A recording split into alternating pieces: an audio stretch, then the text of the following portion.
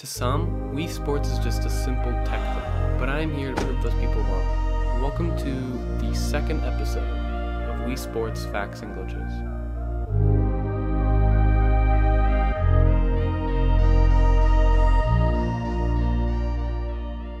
To start off, I am once again going to talk about version differences. I explained this more in depth in the first episode of the series, so if you haven't seen that yet, I would recommend watching that episode first, then coming back to this one. A simple way to figure out what version of Wii Sports you have is to check the A plus B select screen when you first load up the game. Version 1.0 has a copyright year of 2006, while version 1.0 has a copyright date of 2007. Version 1.01 also has a jacket on the Wiimote, while version 1.0 does not, due to the Wiimote jacket simply not existing during its development. Version 1.01 added many new cutscenes to the game, including the lineup cutscene in baseball,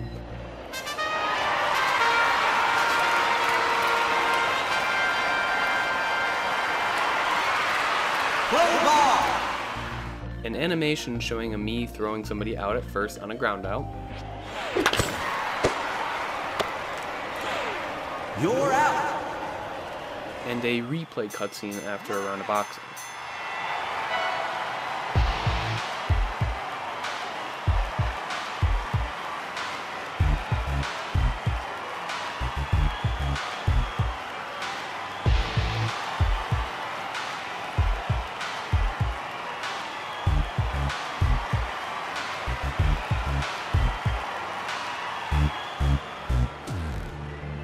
Along with version differences, there's also a lot of regional differences in Wii Sports. On the NTSC version in bowling, there's something that can happen known as a lag strike.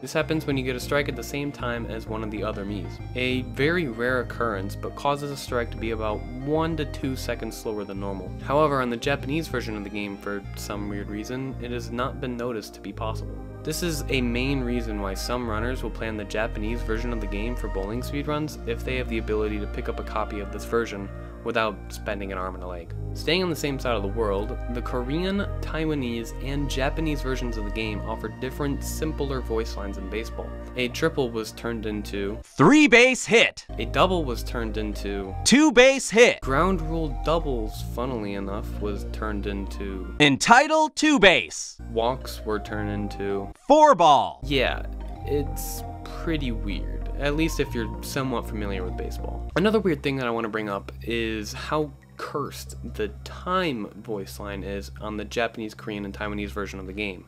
Time.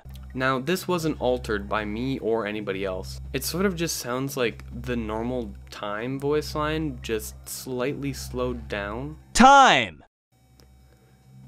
It's cursed. Golf also includes different voice lines on these versions of the game. The double eagle voice line in the game was replaced with Albatross, as that's how they call a -3 in that region. However, slightly weirder is the different line for nice birdie.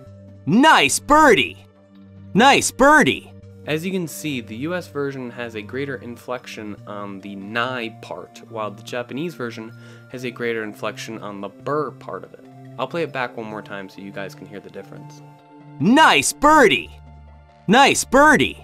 It's definitely an interesting change, and I'm honestly completely stumped as to why they would change this voice line ever so slightly for just 3 versions of the game. While on the topic of voice lines, there are a few unused voice lines in the game. In the game's files, there are voice lines for double play and triple play. Double play. Triple play. This seems to prove that at one point, the developers are planning on making the baseball we know from Wii Sports much more complex and more complicated. However, due to time, money, or some other reason, this didn't end up panning out like so. While I love the current way that baseball plays, it does leave me wanting to know how the more complex versions might have played out as well, but sadly we will never know. There could have been other voice lines that have been recorded for additional sports or other versions of sports, but none left in the game files. I sometimes wonder what the original plan was for Wii Sports. There are 4 unused golf courses left in the game's files. The first one is titled GLF_course_E3.CARC.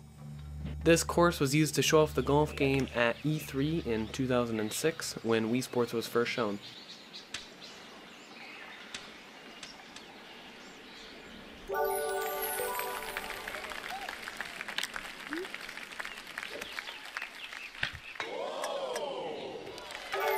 Nice approach.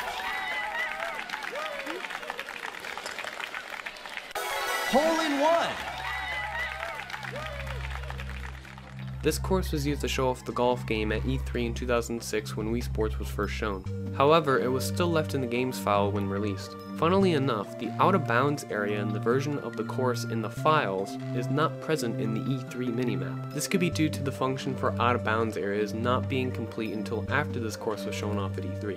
The second unused golf course is titled GLF_course_angle.carc. This course was made so that testers of the game could play with how slopes work in different angles to optimize the physics of the game.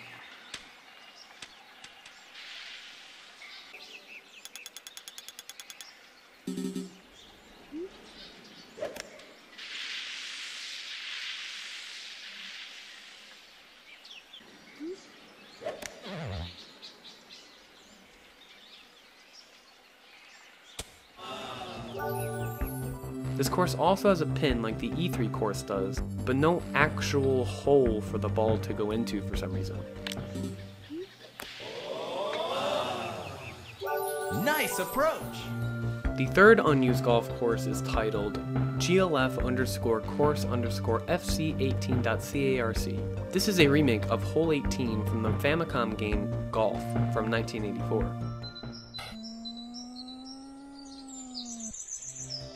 Many of the holes in Wii Sports were copied or inspired by holes in the original Famicom game, so it doesn't really surprise me that this would have been made. However, different from other remakes is the looks of this course.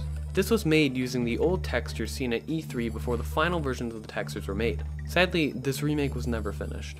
You can play this using some magic if you remove some trees to avoid crashing.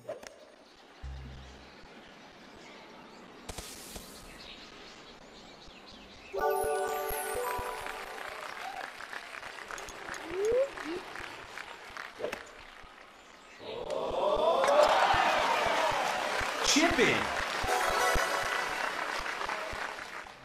The fourth and last unused golf course is titled GLF_course_survey.carc. This course is very similar to a driving range, with the ground being marked with the distance from the center of the circle, and it is speculated that this was going to be used for some potential training game, but nothing was ever made out of it.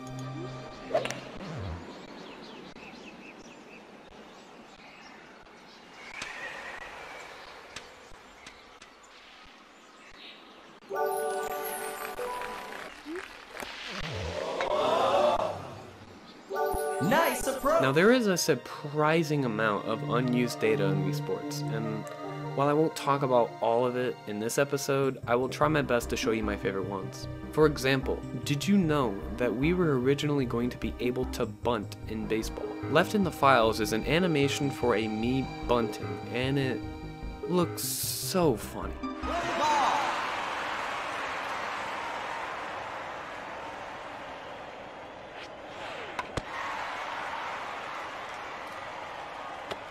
Single.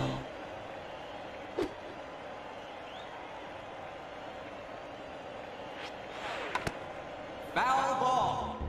I would ask why they ended up removing this animation from the game, but I understand fully. I'm going to be having nightmares about me's knees for weeks now. Additionally, there was an older swinging animation that swung significantly faster than the current swinging animation we have right now.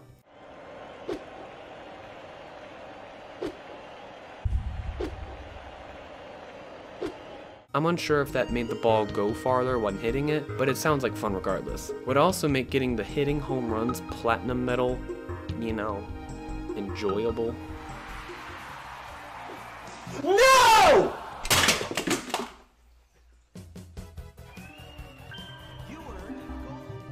And I think that's pretty neat.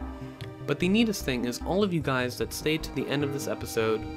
Trust me, I appreciate you. Anyways, I will see you in the next episode of Facts and Glitches, and who knows, it may even be on a different game. And if you have any cool information that you would like to see on this series, leave a comment below or join my Discord, as I have a whole channel dedicated to documenting all the cool things in this 15-year-old game. Thanks for watching.